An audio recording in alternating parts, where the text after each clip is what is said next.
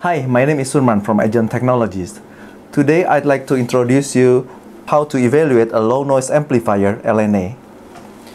Right here I have a network analyzer for the RF measurement.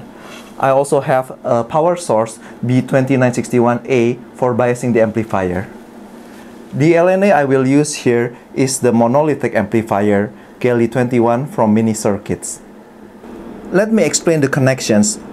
The amplifier has three ports: RF in port, RF out and DC in port, and ground port. First, I connect the power source to the RF out and DC port. As I only want to supply a DC bias to the amplifier, I insert an RF choke here to block AC signals. Then, I connect the network analyzer to the amplifier's input and output port through DC block capacitors. For biasing the amplifier, this time I will use a voltage source and a bias resistor.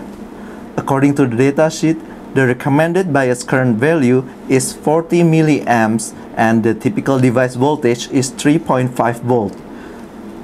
I'm going to use a 10 volt voltage source, so the bias resistor value is around 160 ohms. Of course, you may use different combinations of bias voltage and resistor values, but be cautious that the device voltage changes, for example, due to temperature drift. So, higher bias voltage and resistor values reduce the variation in the bias current. Now, let me demonstrate the Sparameter measurements of the LNA. I have already calibrated this network analyzer and made all the connections ready. So first, I will set the power source. Set the output voltage to 10 volts and then set the current limit to 50 milliamps and press the output button. You can see the current flowing is about 40 milliamps. The device is ready, so let's start the measurement. Press the trigger button and start.